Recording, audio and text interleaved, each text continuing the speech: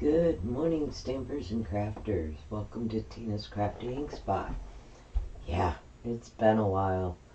This new heart failure thing has really taken me for a loop, but I got some time in the craft room today, so I wanted to share a card with you and a quick technique on coloring it. And it is this beautiful background stamp called Berry Harvest. You know, in the beginning, I used to be very intimidated by big background stamps. I love to color, so I assume my next time I do this stamp, I'm going to be using some alcohol markers on it, get some real detail and color. But for today, I'm going to show you how you can take this background stamp, make it beautiful and colorful really quickly and easily. So let's jump in.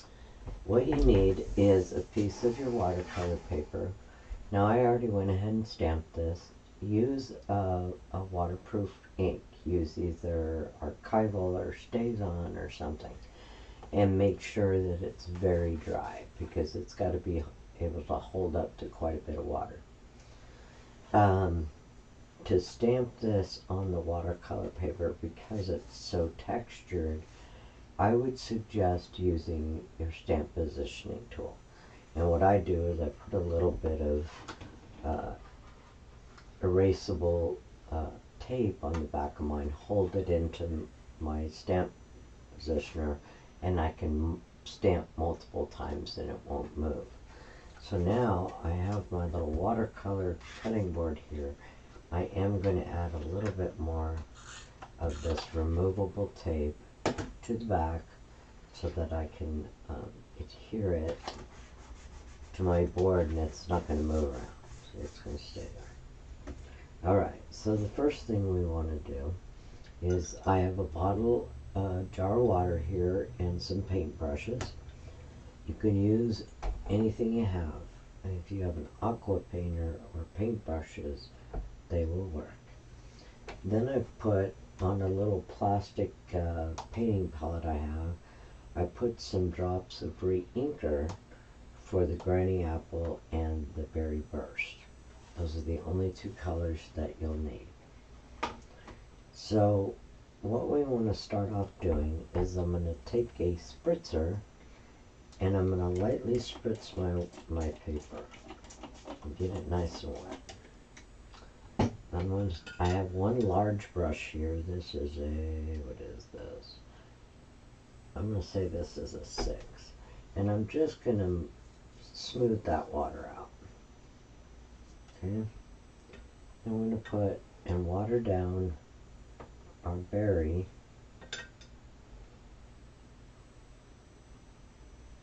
It's nice and wet. And then where the berries are, I'm just going to drop in some color.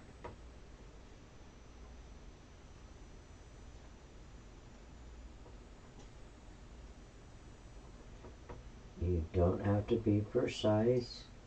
We're just trying to get some of the color in the background in there.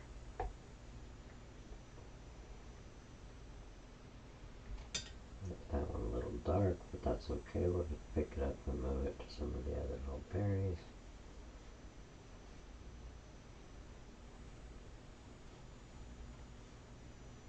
Oh, just a whole patch of berries there.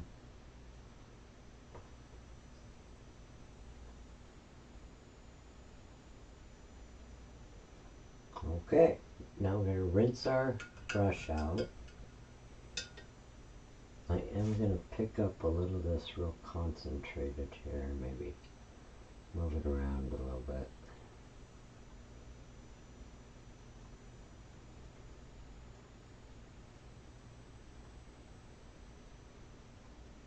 Okay, we'll rinse our brush.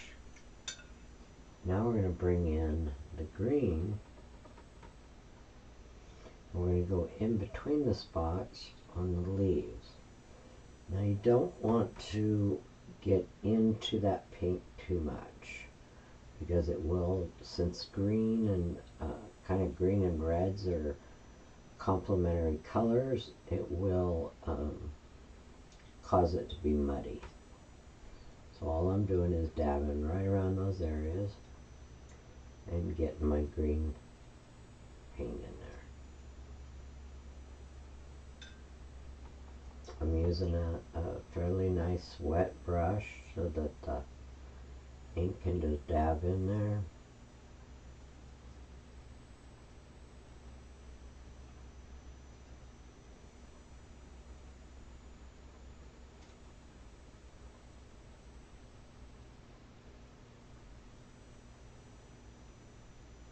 A little deep there. If you get a little too much, just take and dab off your brush on the paper towel and then just pick it up. It'll make it what they call a thirsty brush.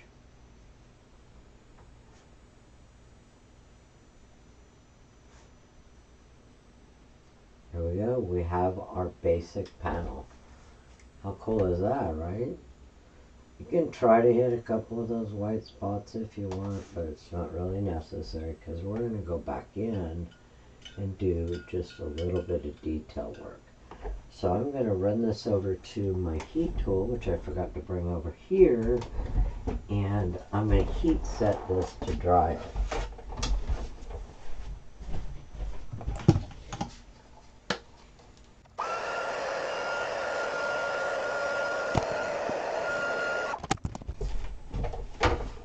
So it only takes maybe a minute to dry it.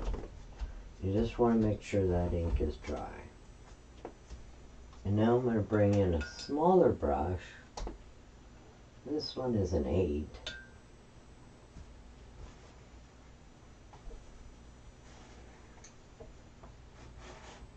See, make sure I'm in the camera here. Let me see if I can zoom in a little for you.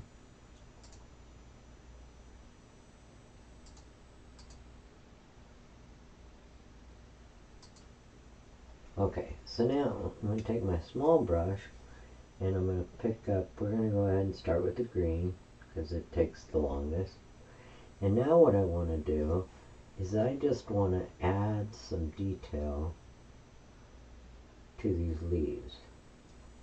So usually closest to the flower is going to be the darkest. I'm going to blend it out a little.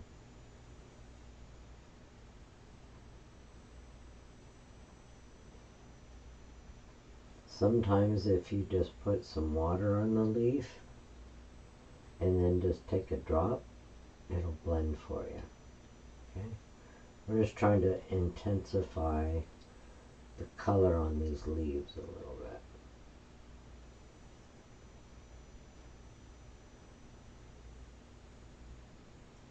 Go dark and blend it out.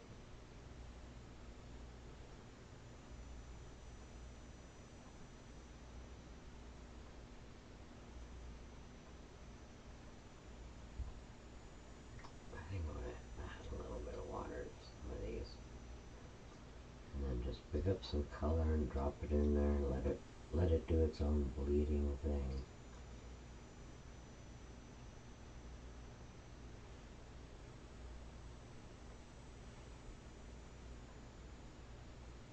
You don't have to be super neat.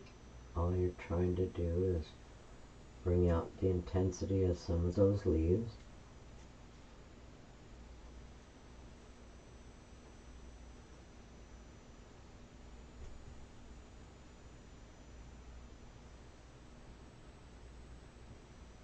And the cool thing about doing that first kind of colorful wash is that you have really nice colors in the background behind the berries and the leaves.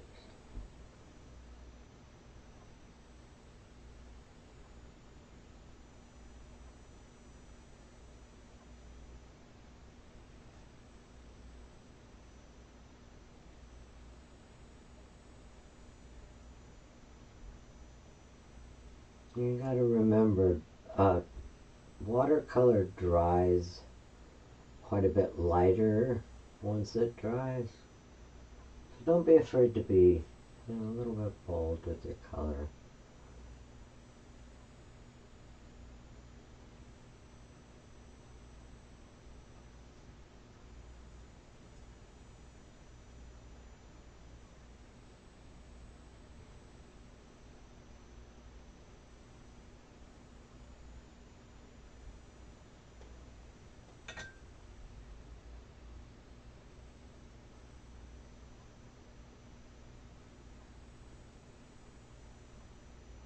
I'll go ahead and speed up the rest of these leaves, and I'll be back when it's time for the berries.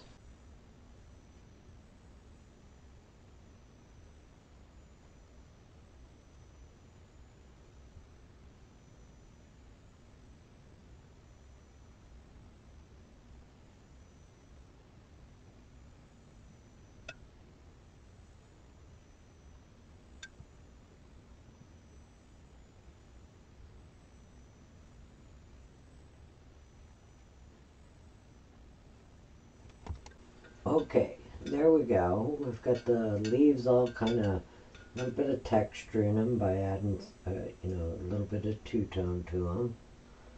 Okay, now let's do the berries. Now these are super simple. So I'm gonna rinse out your brush, pick up some of your berry ink, and with the tip of your brush, just do pick up some more. Just do little dots on those berries, and the ink will spread on its own. And like I said, it dries a little lighter.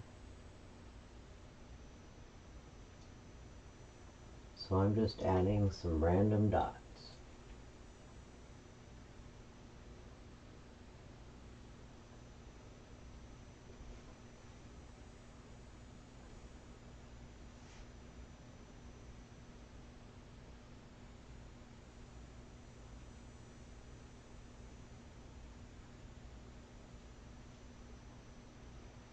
I missed a berry right there. Let's see how that turns out.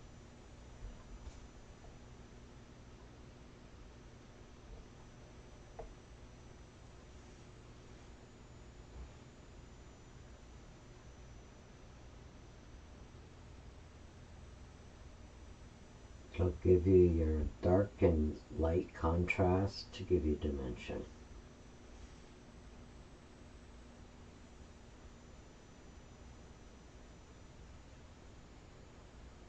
You know, this is really kind of fun and relaxing. You know, I've not felt good for several weeks, and I knew I wanted to stamp, but I know that between stamping and coloring, it's very relaxing for me. So I thought, why not pull out this new background stamp and do a little bit of both.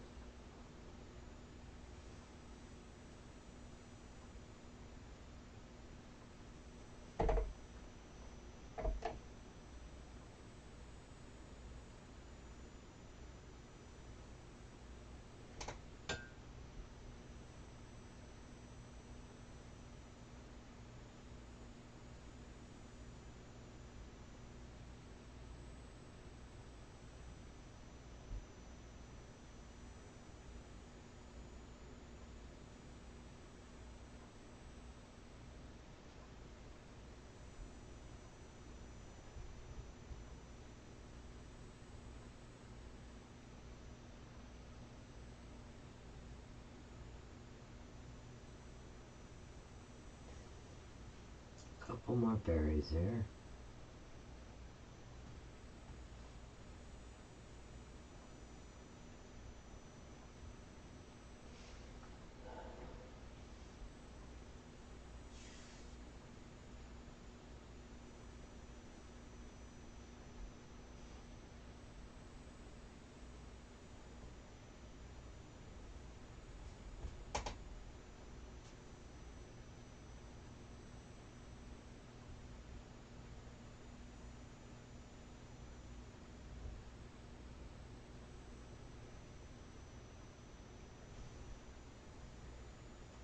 You're going to be amazed when this dries. It's going to look beautiful.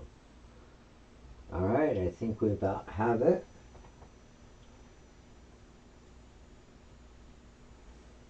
I'm going to go hit this with the heat tool.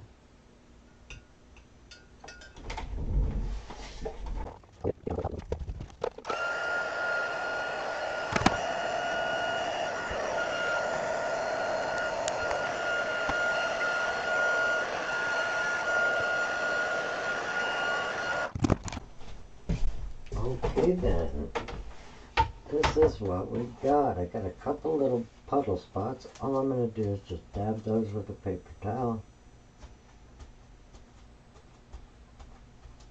And look at this beautifully colorful background. So now for a little extra accent, I'm going to grab my metallic watercolors and my paper pumpkin stamping block.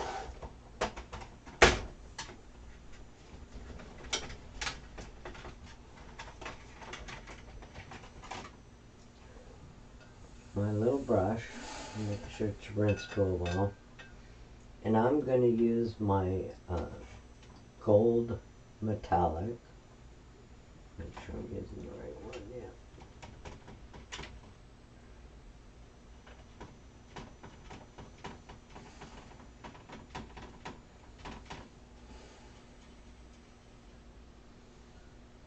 I want it really fluid.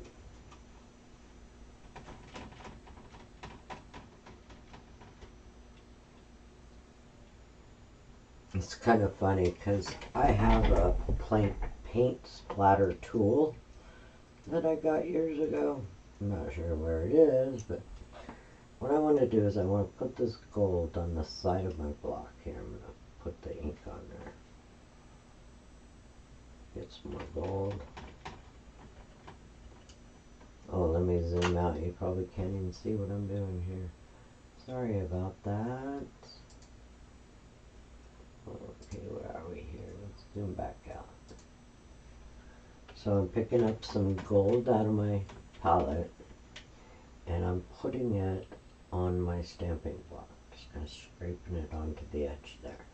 And I want it really fluid. Let me get a little more pigment in here.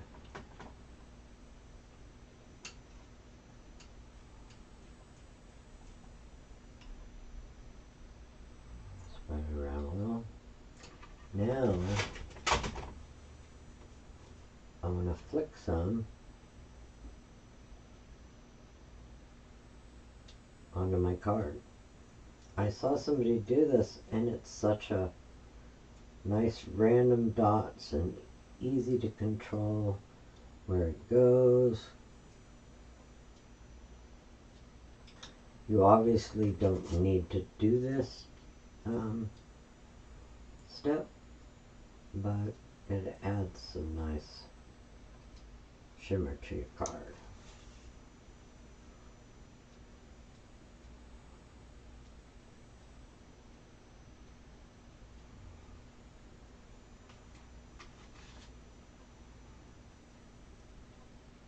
Alrighty then. Let me see if I can get this to show up.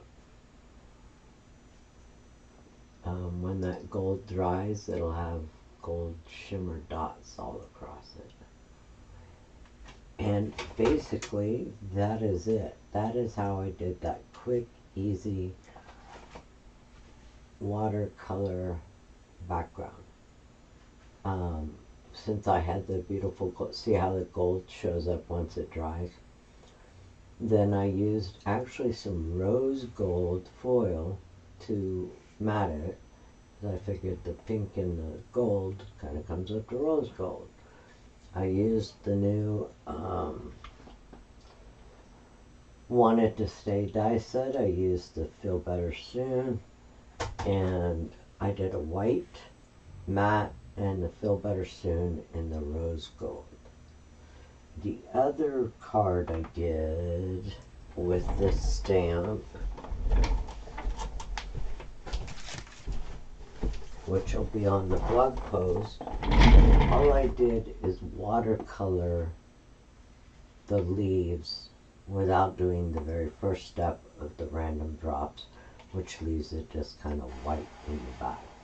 I used the rose gold for the background on the greeting and the very first for the greeting. This one to me, I kind of think might be a little hard to read.